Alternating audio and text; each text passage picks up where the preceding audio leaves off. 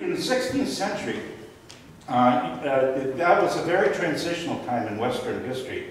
The Renaissance had not yet taken hold of European thought, but it was already raising up imaginative thinkers, and they created a climate that was receptive to new ideas. Columbus had sailed to the New World and proved that the world really was round. They didn't believe it then. The people who, astronomers, had demonstrated that the sun and not the earth was now the center of the solar system. That was by Galileo and Copernicus and other people. And Erasmus and his colleagues were exploring a new interest in Greek and Roman classicism. So they were bringing philosophy back into the thinking of the Western world and a more critical way of looking at ideas. And so philosophy of science and its methodology were beginning to come into its own. And so what began as alchemy was now becoming chemistry and research into metals and all of those kinds of things. And that marked the beginning of the modern era. Probably the most significant event for the Reformation was that Gutenberg had invented the movable type printing press. And so it was now easy to set up documents very quickly, print lots of them, and distribute them. And so all of a sudden information was being transmitted around Europe in a way that it never had been before. And translators were making it available in other languages than Latin, because Latin was the language of the government and of the church. And so intellectual discourse was moving out of the academy and into the marketplace. So there was big social ferment going on. So first of all, let me talk about the status of the church in that society. Luther's Germany was part of the Holy Roman Empire. The empire was composed of all kinds of different political units. There were feudal territories, there were mercantile leagues, there were free city-states, there were remnants of the previous empires, and there was the Roman Catholic Church. At the end of the first century, the Church of Constantinople had separated from the Church of Rome and was no longer a part of the Western society. And it was different, didn't have a pope, so bishops were more democratic in that church. And it wasn't a mega church, it had national church bodies in different countries. That's what we now know as the Orthodox Church. But the Roman Church was the only, it was an exclusive official religion of the Holy Roman Empire, and it also held a lot of political power. It crowned the emperor. Members of the church sat on the emperor's governing council because some of them owned feudal territories. Some of the bishops and cardinals were feudal lords in the secular realm. And the church extended its own statehood within the empire this way. And in return for the empire letting it do that, it rationalized the divine right of kings to rule. Now, let's talk about the emergence of nations, because the political world was also in turmoil. So the idea of a nation state, like we have in Canada, was beginning to emerge because of Renaissance thinking. So it wasn't as established an idea as we're used to now. But Saxony, for instance, which is now part of Germany, was the territory in which Martin Luther lived, and it was a member of the prince, the Duke of Saxony, was a member of the Emperor's Council, but Saxony was still a vassal of the Roman Empire, not as independent even as the provinces in Canada are. The Duke governed Saxony by right of succession, but he and his people pledged allegiance to the Roman Emperor and the Roman Church, and the people of Saxony paid taxes to the Duke, and the Duke paid taxes to the Empire, and Saxon troops served in the Roman army, and then in return the army maintained the laws of the Empire and defended the Empire from invasions. Invading was something that started every year when the weather got good and went until it was winter. Graft was rampant. It fueled the ambitions of the feudal monarchs. It enriched the coffers of both the church and the empire. But any political ambitions that threatened the unity of the empire were just mercilessly suppressed. Sometimes by military force, or sometimes in the guise of the Inquisition of the Church. The center of the empire's authority lay in southern Europe. Northern territories resented the stranglehold that France and Italy and Spain had on the rest of Europe. So there was an emerging nationalism, and this nationalism was creating tensions. So we got emerging states beginning to evolve and nationalism along with that. And so education to Luther was part of how one became a fully formed human being under God's creation. And so Luther's curriculum for the schools included not only religious education, but also the liberal arts and mathematics, the 3 arts. There was a period in Luther's life where he was under the ban of the emperor. He could be killed by anybody. And so his duke hid him in the castle in the Wartburg. And while he was there, then he translated the Bible into German so that it would be accessible to all of the church members in Saxony and the other German-speaking areas. And it was so significant that his translation resulted in a standardization of the German language in the same way that the King James Bible revolutionized English. And then Luther wrote a small catechism, and the catechism was a textbook for parents to homeschool their children in Christian faith. Now it's a textbook pastors use and people don't homeschool anymore. Now let me talk about the socioeconomic context. The economy in the first half of the 16th century had boomed, and so as a consequence, there was a huge over-borrowing by the wealthy classes.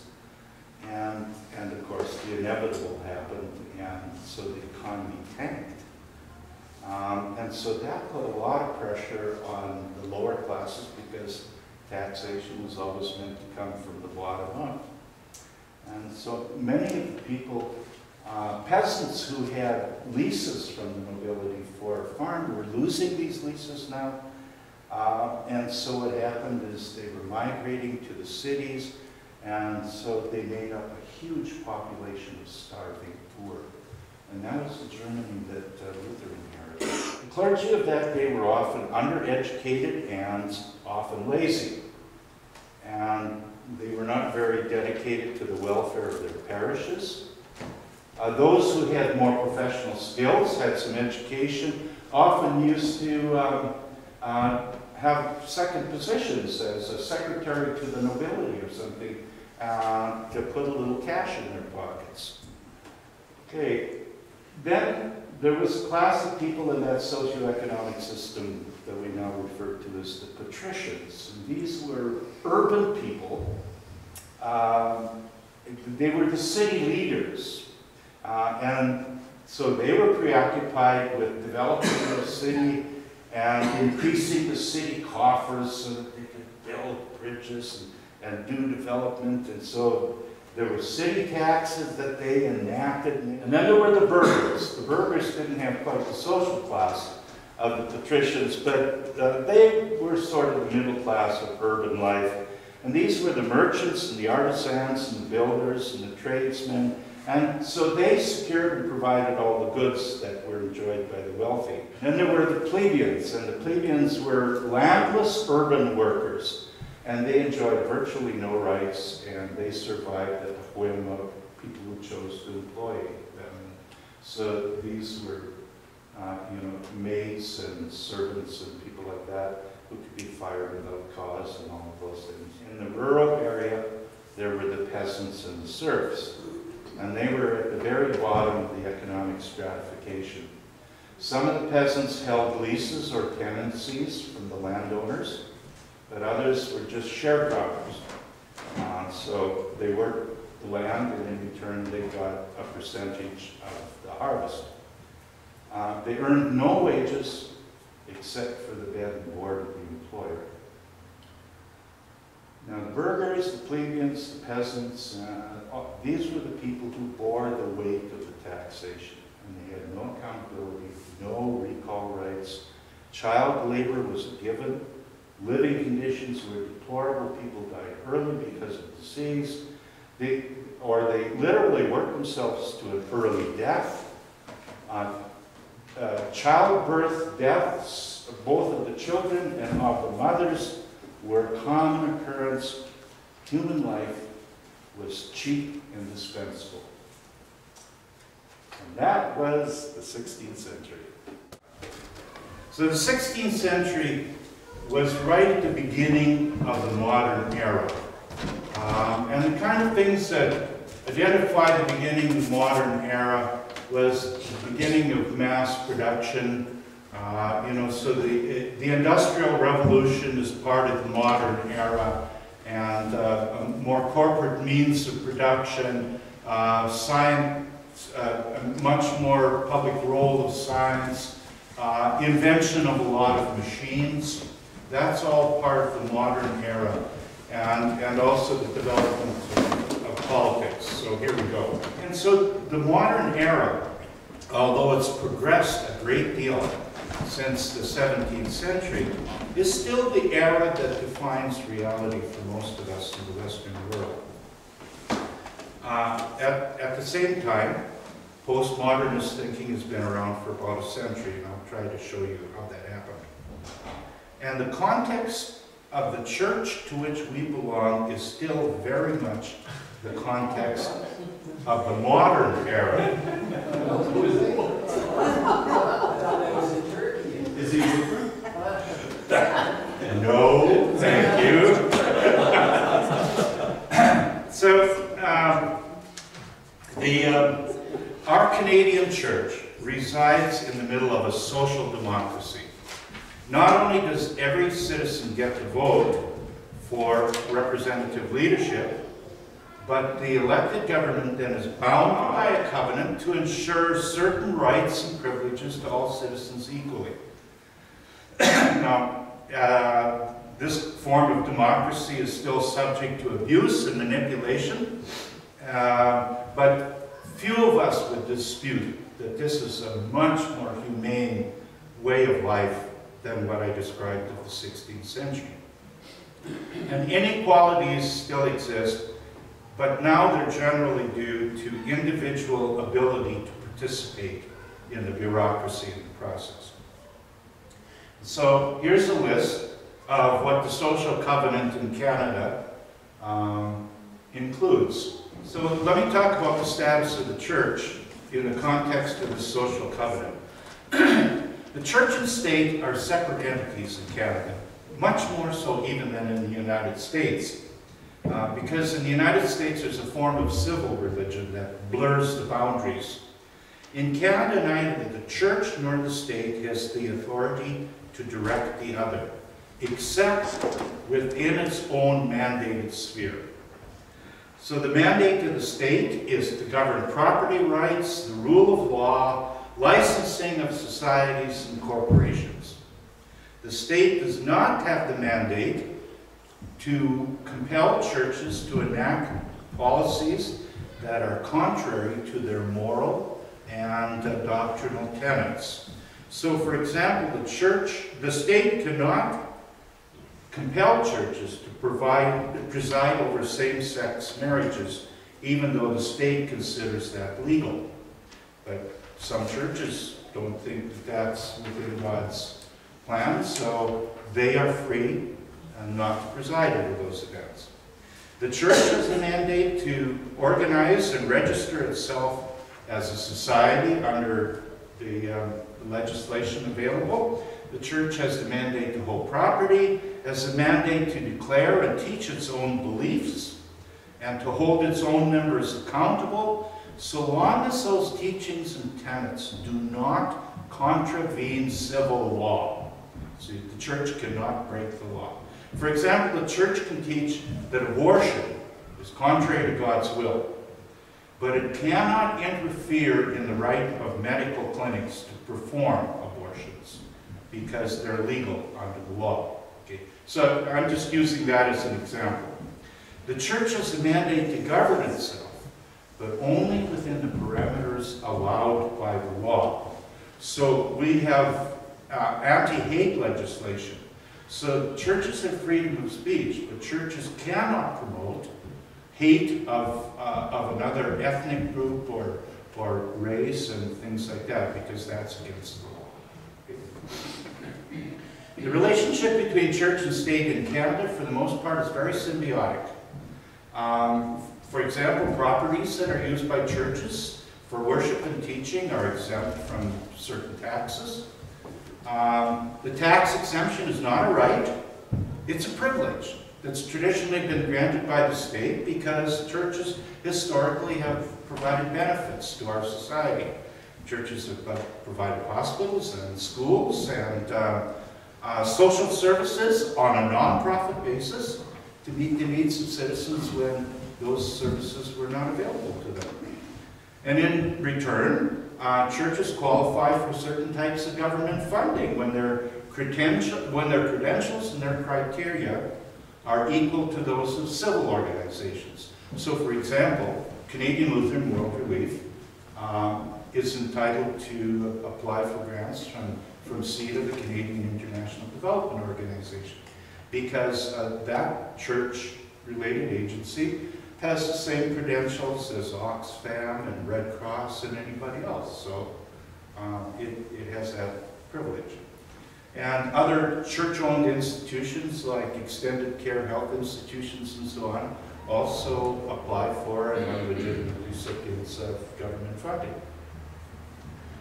When the churches are recipients of government funding, then they can't discriminate on any of the criteria that are identified in our Canadian human rights legislation, even though in some cases those rights might contravene a particular church's moral limits on things.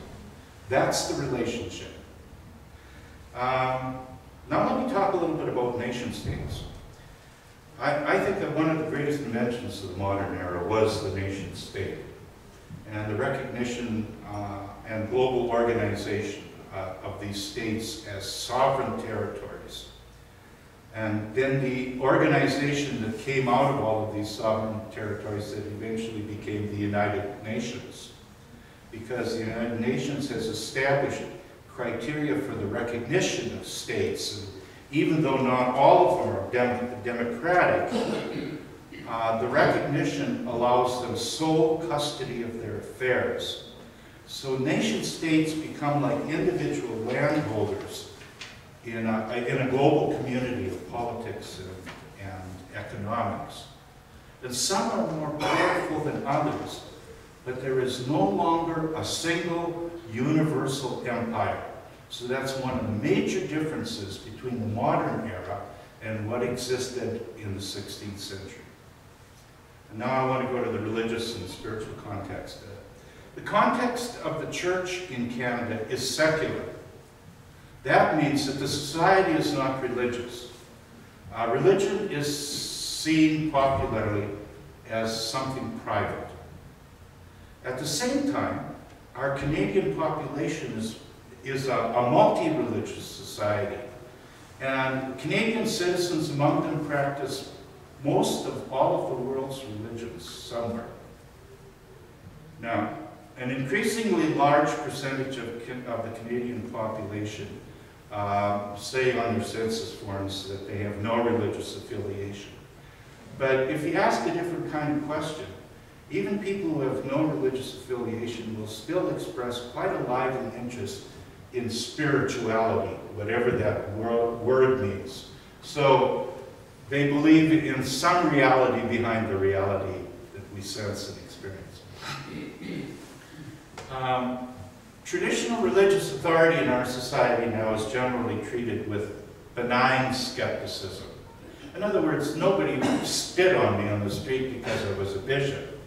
But when I spoke in public forum along with other civic and religious leaders.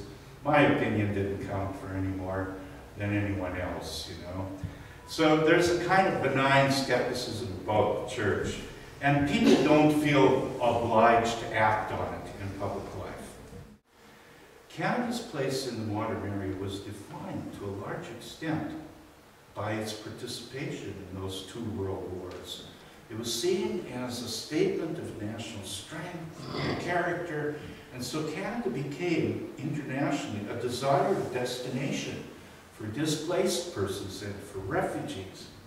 And even though at first Canada demonstrated shameful examples of refusing people onto its land, not just Jews during the Second World War, but when a boatload of Sikhs came to the Vancouver harbor, they were rejected. I mean, Canada was as racist as any other place. And French Canada even more so, because it didn't want anybody but French-speaking Catholics. But its history since then, Canadian history has been defined by immigration. And the growth of religious membership in Canadian society has been largely correlated to the number of immigrants who came to this country. And so in the beginning, most of those immigrants were Christian. So more and more churches emerged. That has changed now. And so Reginald Bibby says, even though the 50s looked like a boom in church membership, in fact, as a percentage of the population, we've been losing market share since the 1930s. So the reason immigrants came here, partly, an awful lot of them were involuntary. This is just where they happened to be able to get to. But Canada was seen as a place where traditional religions could still worship the God of their cultures. So you could bring your religion along with you, and you had the freedom to exercise it. You know, it's not like going to a mono-religious country, either Christian or Muslim or whatever. You have the freedom to do that. What each immigrant group failed to recognize is that they're part of a plurality of people. And every group in the society is hoping for the same freedom. And so now they find themselves having to share their country. I mean, you know, when I was growing up, it was the same way. You could marry a Catholic girl. And so we finally got past that. So now it's, you know, can you marry a Muslim girl? And, you know, we have to find elbow room for each other in this society. You know, the postmodern movement was already underway, partly because of the way our history developed. So religion, like other cultural values, became a product of personal options among which people would pick and choose. So if the churches couldn't distinguish themselves from among all of these various options, then they would lose the commitment to their people. And these are people in whom they had invested all this formation. And now it's just looked like it was just disappearing with the thin air. Many churches were started by people who gathered around common cultural connections. You know, so the early synods of the Lutheran Church were identified by their European origins. And so we had a Slovak synod, an Icelandic synod, and a Finnish, and, you know, all of these folks, and more than one German synod, of course, because it was a big country with diversity even within the Lutheran community. So the subsequent generations of people who were born in Canada from those immigrants then were less attuned to that old country culture, and they were more indifferent to the social culture within those churches. And so they began to alter the scenario. And the alterations resulted in more pluralism and therefore disunity. Every gift has its own set of curses. So after the World War II, new nations were created in parts of the world. Their boundaries cut through ethnic and tribal territories. This happened in Eastern Europe, this happened in Africa. you know, and has resulted in a century of tribal warfare. So that brings us to the boundary between the modern era and postmodernism. What the modern era did, it was such a powerful movement in our history that it totally rearranged the world, even for the pre-modern people. The multicultural vision of Canadian Prime Minister Pierre Trudeau was a very postmodernist vision. You know, he broke free of his earlier nationalistic condition. He was practically a Nazi at first, because that's how the Catholic junior colleges were teaching people. You know, they were very pro-France and very pro-Vichy government. And so Trudeau started out as a nationalist, but then he went to Harvard, you know, and his whole worldview changed. And so he broke free of all of that, and he was no longer defined by his ethnic and religious formation. His political boundaries now were not limited by any one set of ultimate values, even though he was a faithful Catholic believer till the day he died. And Canada will always remember this assertion, you know, the government has no business in the bedrooms of the nation. That's a postmodern statement. Critical thinking was undermined by postmodernism. The postmodern world says, think whatever you want. Every idea is equal to every other idea. The world is pluralistic, it's full of all kinds of ideas. And though many ideas contradict other ideas, that doesn't mean that any idea is particularly true or false in and of itself. What is truth in a postmodern society? To say that science has revolutionized society beyond any other force, I think, is to state the obvious. Because, among other things, it appeals to our quest for truth, because a scientific theory is not accepted as true until the results have been duplicated under the same conditions by somebody else. You have to be able to it has to be able to be done twice by two different actors before you say, well, maybe that theory is true. Science has also advanced the progress of imagination. You know, Einstein said that imagination is more important than intelligence. Intelligence helps you do the work afterwards, but getting the idea is the thing. And so, you know, science absorbed theories of relativity, and so it began to value the kind of imagination that Einstein and others had applied to science, because it could lead you to new discoveries beyond those that once were considered to be fixed and eternal. Like, you know, until the theory of relativity was developed, everybody believed in Newton's view of the world, which was quite mechanical, and believed that all the physical laws that we observed were uniform over time and space. And Einstein came along and said, nope, space has dips and hills in it, just like our landscape.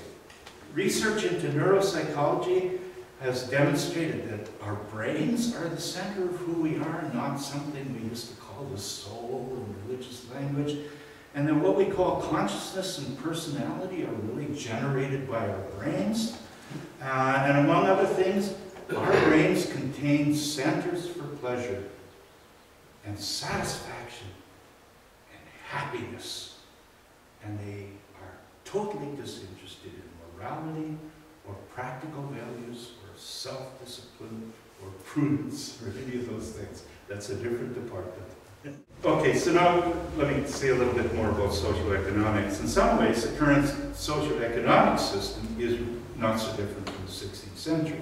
We're not so postmodernist there. There are huge disparities in the ratio, for example, of the wages of a CEO compared to the employees. You know, there was a time when a CEO shouldn't earn more than 10 times what the lowest lowest paid employee earned, well, you know, now the ratio is 10,000 times. You know, you get employees working for $6,000 a year, and the CEO of their company is earning $6 million a year. Those kinds of things. So there are these huge disparities. And also in the ratio of per capita gross domestic product. So NAFTA has been very good for Mexico if you look at the gross domestic product. But if you look at who owns it, there's been a widening of the gap. Okay, so Mexico is richer only because a few people have gotten richer.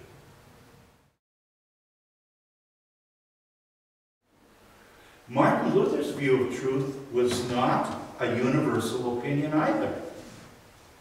It was a truth that was believed and incorporated in his society, at least in Saxony. So it was an experience that they shared among them in this cultural and religious community. But we live in a much more fragmented community. So going back to the Gospel of John, Pilate says to Jesus, "What is truth?" Jesus agrees with the question because he knows what Pilate knows. And after he said this, he went to the people again and told them, "I find no case against him." And yet, Jesus was crucified anyway.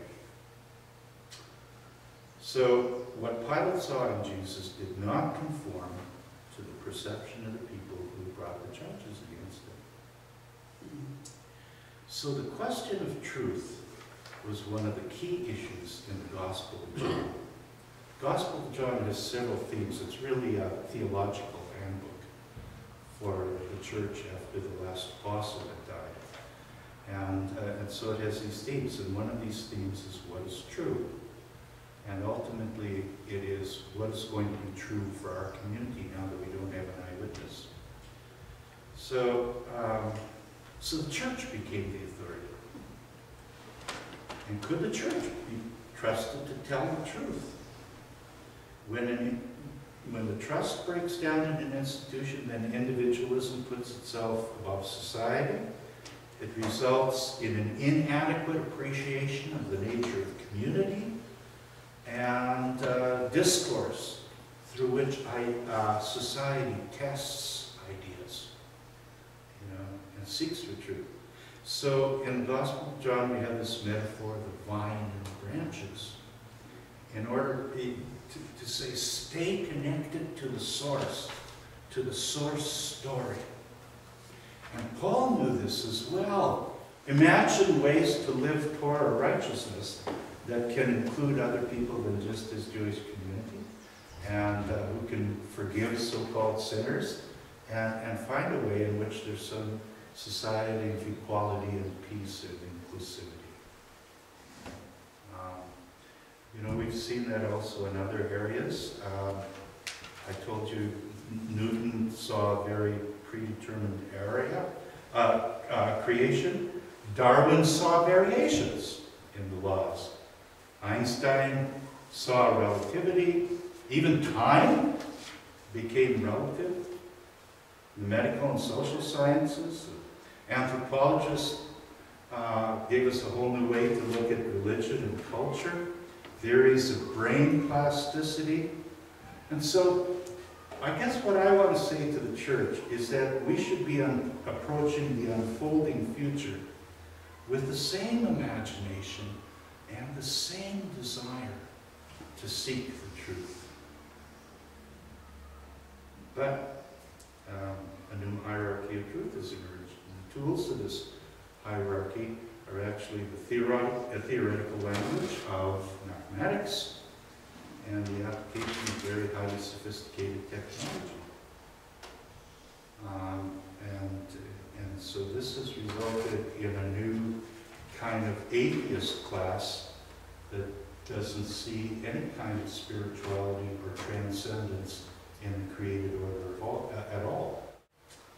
So the result has been that we have simply lost faith in almost everything. And we have lost a lot of faith in our institutions. Do we have a slide about these are all the institutions that we don't trust anymore.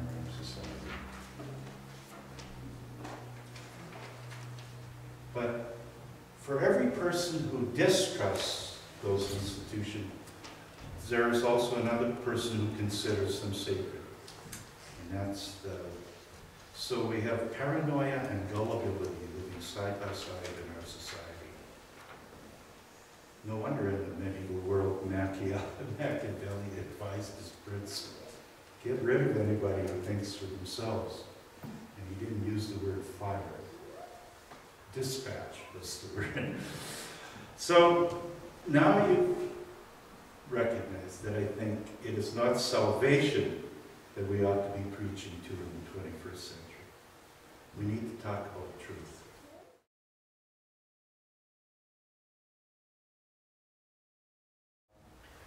But the other view of truth presents truth as an ongoing experience. It's almost like a voyage of discovery. And discovered truths lead one way, then they lead another way, along with the very winds that are blowing over the oceans of time.